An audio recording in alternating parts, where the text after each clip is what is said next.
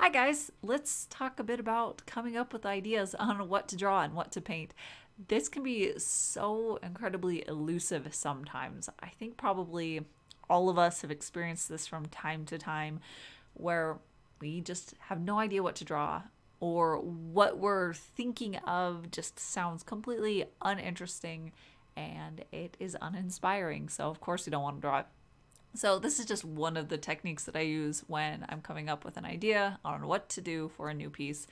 And hopefully it'll get some ideas rolling for you, some things that you can think about when you're stuck and you don't know what to draw.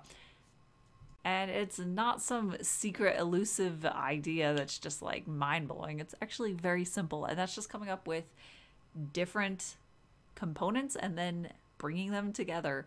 So combining different ideas, different subject matters or colors or palettes, or anyways, I'll get into that. But yes, combining different things that on their own aren't quite enough to inspire you or to flesh out an idea, but once you bring them together, they become really interesting and inspiring. They can be a new take on something that maybe you've thought of in parts of, but now it can take you into a new direction. I love doing this. I love it because I can take different components of things that I'm really inspired by separately, and then it becomes something new and I get to play around with that. So the one little example that I am working on right now is this piece that was inspired by the two ideas of painting Snow White, obviously the fairy tale character, but also combining her with a gothic take of her and the colors and the character design, and just bringing those two together turned it into something new and something different. So if I had just sat down and thought I'm going to paint Snow White, I probably still would have enjoyed it, and I probably still would have painted something that is relatively similar to this, honestly. But because I was combining it with the gothic theme, it got my wheels turning more. It allowed me to think beyond just kind of the automatic that I normally would with that theme. So I think that's part of what makes combining themes like this really fun and really exciting, is that it does shake things up so that you don't have a single note concept that you just kind of autopilot into, and you fall back into the same things that you have used as solutions in the past, because now you have to find a way to adapt it into something different. Oh, and I did want to say really quickly, the artwork that I'm working on right now is actually the exclusive postcard artwork for the month of July for Patreon. So if you would like to get a print of this piece, the only way to do that is to sign up for the postcard or the package tier over on my Patreon by the end of July. So that's July 31st. If you sign up for one of those by then you'll be able to get a print of this piece sent to you in the mail a couple of weeks after the end of July. I am so excited to send these out to everybody. I love how she turned out. So yes, there is a link down in the description that'll take you over to my Patreon. Again, this is exclusive for the month of July, so make sure to sign up if you would like this artwork.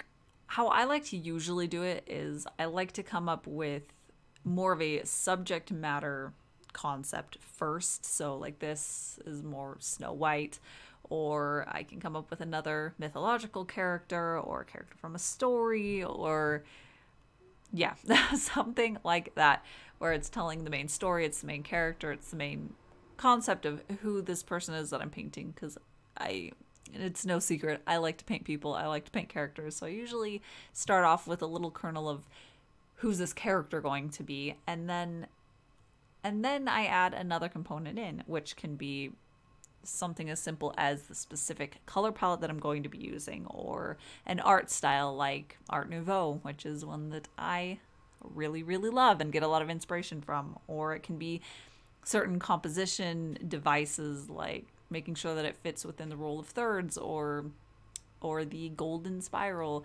And yeah, I find that when I bring in the second component, it really helps me to think more.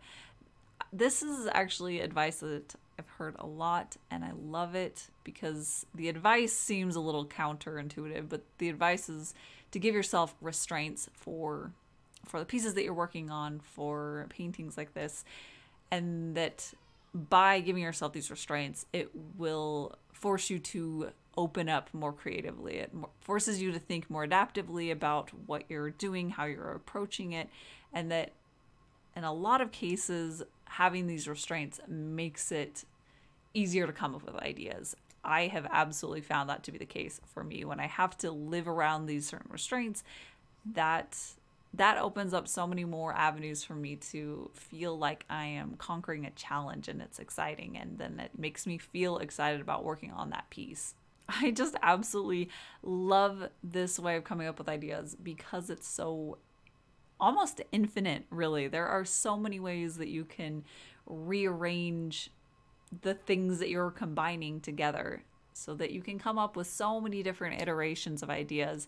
And it allows you to revisit things that you have painted in the past. I found that that's a mindset that I've kind of had to conquer a little bit, where I'll feel that I have already painted something, so I can't paint it again, or I have to wait long enough to be able to paint it again or readdress that concept. But by following this kind of method, I can take part of that piece that I may have done. Say I had painted a Snow White character before, I can take that and then combine it with a new theme, a new word, a new emotion, color palette, and it becomes something new, and it allows me to feel very excited in this new take and this new way of painting it. But it is something that I know I've enjoyed, but it's also not some old thing that I'm bored of at that point either. I also love looking for words that I can combine with concepts.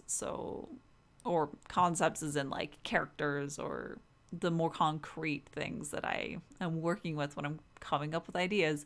So I love combining words like mysterious or melancholy or atmospheric or misty or ghostly, things like that, where it's a word, but it has so many connotations or emotions that are tied to it that it starts to put me down different paths, where I can think about, well, what would a ghostly Snow White look like? Well, it would look entirely different from the piece that I painted today. It would be something with a different color palette and a different mood and a different execution. So even just that right there gives me a new idea of something that could be painted.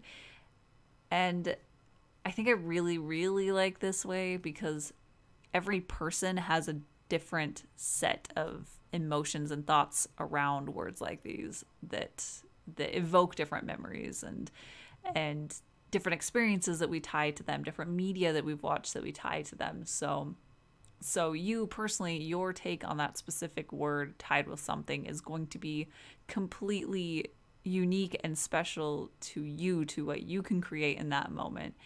And I find that to be really exciting as well, to know that I can sit down and make something that's so personal. That really gives me that kick to keep working on it, to make it.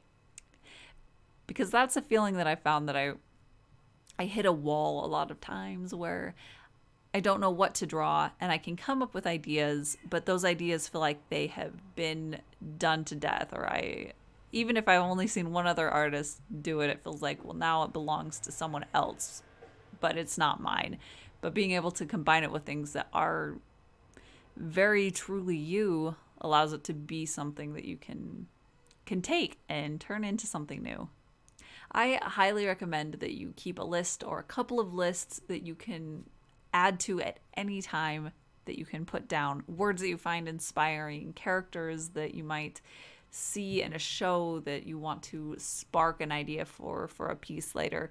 There are so many sources of inspiration, and I find that they rarely happen when I'm sitting down staring at a blank sheet of paper trying to come up with an idea. They usually come when I am consuming other artwork or other media, when I'm living my life, when I'm thinking things. And having those lists available to just jot those things down really quickly has been so incredibly helpful. I love being able to sit down and look at my lists. I have a list for words that I think are really interesting and inspire a lot of emotion and thoughts that I have about them. And I also have another list of just general ideas of color palettes and characters and poses, that kind of thing, stories that I could show with the characters, and being able to look through those and then pick a couple out and combine them and make a piece. It feels so exciting to be able to have those resources at my fingertips, but they're resources that I've been creating all along the way. And again, the artwork for this piece is available only as the July Patreon postcard. So if you'd like a print of her, then make sure to jump on that and sign up for the postcard or the package tier over on my Patreon. That is until July 31st. After that, that is the cutoff and you can't get this print anymore. So yes, there's a link down in the description that'll take you over there. And yeah, just so you know, the way that Patreon works, everyone gets charged at the beginning of the next month, so that's August, and then I can ship out all of the postcards all at once. So that is when I will be shipping out this postcard. But I love how it turned out. I'm really excited to send it off to all of my patrons. And the original painting is, of course, available at my shop. There's a link down in the description that'll take you over there. And again, the link to my Patreon. And yeah, that's about it for today. So thank you guys so much for watching this video. Thank you to all of my patrons. You guys are absolutely amazing. I can't thank you enough for all the support that you show me. And that is it. So I'll see you guys next time with some more painting.